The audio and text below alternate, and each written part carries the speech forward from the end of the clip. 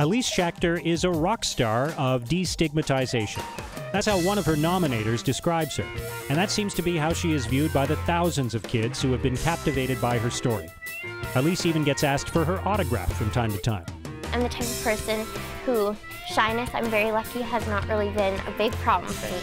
This is not how you might expect people to react to someone with severe, treatment-resistant, obsessive-compulsive disorder. But then Alyse Schachter is not what you might expect. Alyse was 12 years old when she began scratching her skin, digging her nails into her thighs, and expressing that voices in her head were hurting her.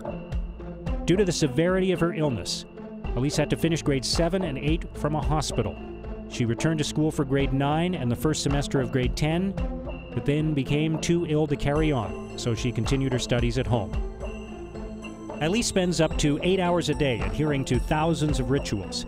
Brushing my teeth could take me hours, or showering could take me hours, or even just getting up the stairs to my bedroom could take me hours because I was so stuck in my head doing rituals and having obsessions. I need a little extra help, and I need a lot of understanding, that's for sure, a huge thing, and patience from my friends and family, which is really, really important. But this courageous, charming, and energetic young woman doesn't let her OCD define her life. Alyse is an honor student, a budding philanthropist, and an active volunteer who spends hundreds of hours every year helping others. Her resume lists things like the Youth Leadership Camp program she has designed, her membership on the Canadian Mental Health Commission's National Advisory Group to develop the mental health strategy for Canada, and awards from the United Way, CHEO, and the Centre for Addiction and Mental Health. I love volunteering because I love people, so any excuse I can have to just be around random people, I'm happy. And I think if it's in more of a concrete situation, like a legit volunteer position, my parents are happier because I would probably literally just stand around and meet people if I could. Given all she has accomplished, it is no surprise that Alyse received not one, but 2 nominations for the 2010 Inspiration Awards. I'm so grateful for an opportunity to share my story and to have, I don't know, people appreciate it. It's so nice. From the beginning, Alyse was open and candid about her illness, first discussing it with her friends, then insisting that her parents explain the diagnosis to her entire class, and eventually speaking to thousands of people at schools and hospitals. I was nervous for sure. I've done, I don't know how many presentations now, I'd say at least 30, and sometimes like 500 students at a time. And every time I am still so nervous, like it's my first one. My mom's always like, you've done this a million times. I'm like, I know, but I feel like it's my first one. Like, I'm very nervous, but I love doing it. And I think that another reason why I really wanted to do it was because I really wanted to make it clear for people who are in the audience who are maybe struggling with mental illness and who don't have the courage to be open about it. Because for me, something I learned very young was that being open about it was not only incredibly amazing for me, but also for the people around me because they knew how to help.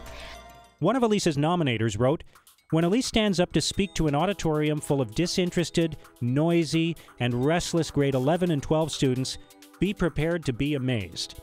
As she tells her heart-wrenching story with humor and insight, the audience stills and then starts to sit up. Hundreds of faces light up with compassion and understanding as she describes common tasks that present obstacles for her since her illness struck. Youth can really relate to youth. I think that's the main experience I've had. So in the sense that because a lot of people, especially like through their teens, might struggle with like depression, a little bit of depression or self-esteem problems, I think they can really understand when somebody is going through sort of what they've been through, but a little bit more severe. I usually start off and I talk with the students about like celebrities who have OCD, and I find that really helps because you know, their eyes kind of get big and they're like, oh my goodness, you know, it makes it okay. So I think it's so important. As Alyse helps others, she also graciously accepts help from others, from her parents and younger sister who support her every day, to her schoolmates who would piggyback her to class so that she wouldn't step on a crack in the floor and have to start the journey all over again. Like, I was just so excited. I know it's such an honor. Like, a lot of the time, I said to my mom, I feel like I don't really deserve it because I'm just trying to like live my life and just do things that I enjoy. So I feel like I shouldn't really be rewarded for having fun. But yeah, I don't know, I feel really honored.